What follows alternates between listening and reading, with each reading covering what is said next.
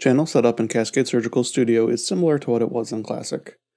The input editor will show all available inputs separated by amp and pod if using a Cascade, Pro, or Elite system, or by module if using an IOMAX.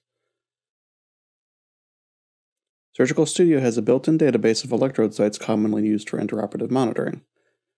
After clicking on any input, a drop-down menu will appear listing all of those sites. Simply begin typing the desired electrode location, and the list will filter down to relevant sites, including common aliases.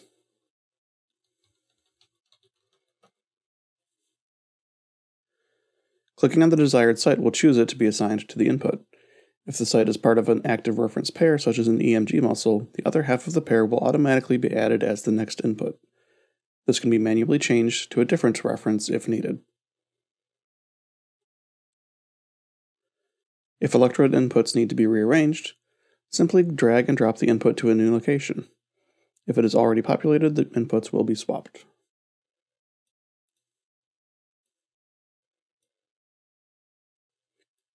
The channel editor can be used in the same way as in Cascade Classic by clicking on a channel and then choosing active and reference electrodes using the number buttons on the inputs.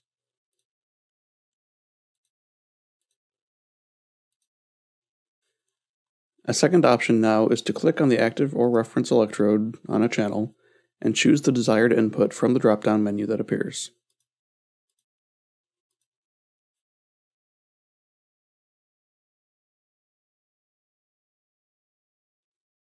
In the Modes window, click on Add a new mode to the procedure to get started. A box will appear with two halves. On the left side, you can create a new mode. Choose the correct modality type and click OK. We'll discuss the right side in a moment.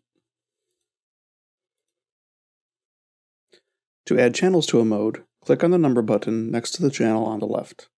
It will be added to the bottom of the channel list in Mode Setup.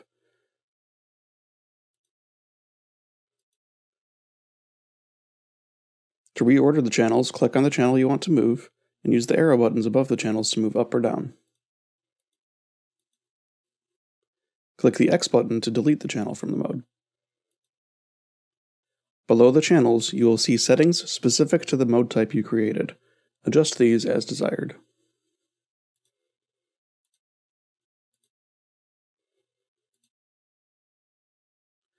To add more modes to a test, click the plus button next to the tab for modes at the top of the screen.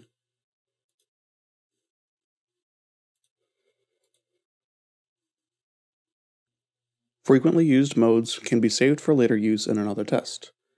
For example, you can save an SSCP mode and automatically populate the inputs, channels, and settings in a new test.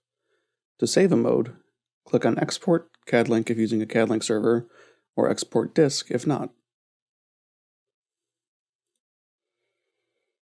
Type in an appropriate descriptive name of the mode, and hit OK or Save. To autofill a previously saved mode, go to Mode Setup and add a new mode. If you are using CAD-Link, choose a previously exported mode on the right. If you are not, use the Import Disk button on the bottom and choose the mode file.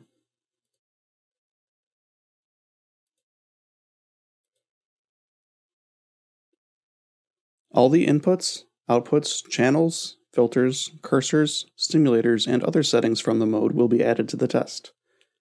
If the inputs or outputs already exist in the test, they will be used, not duplicated.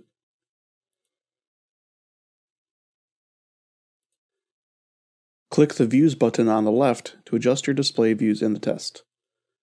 Click Add a new window to the current view to get started. Click the checkbox next to any windows you would like to display in this view and click OK. Make sure to include the mode controls as well.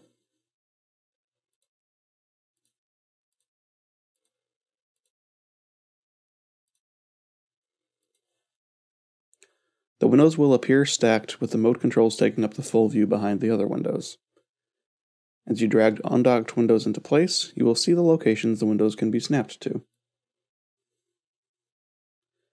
The snap locations at the edges of the screen will dock a window to that portion of the view and move other windows out of the way. For example, docking to the right will move all other windows to the left to make room. Snap locations in the middle of another docked window, such as the mode window, will dock the new window to the respective edge of the already docked window. Again, other windows docked in this way will resize to make room automatically. Using the center dock location on top of a previously docked window will cause those windows to be nested or share a location on the view.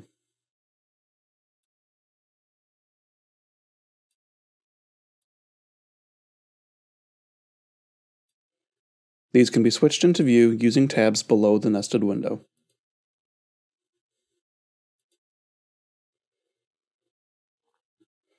Use these docking techniques together to create a clean view. Resizing windows that have been linked by docking will resize other windows to accommodate any changes.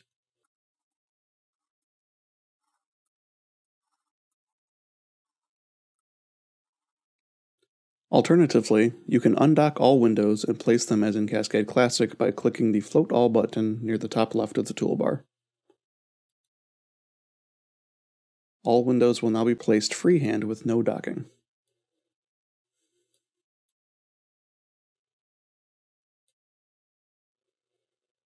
If you would like to dock the windows in place after adjusting, click the Dock All button. To add additional views, click the Add View button in the toolbar.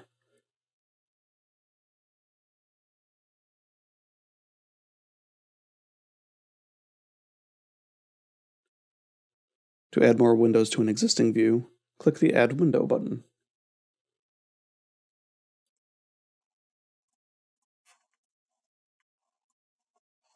Mode windows have several views available. Click the gear in the top right corner of a mode window to show the settings. View choices vary by mode, but can include averaged, live, waterfall, cursor table, cursor trend, and noise, among others.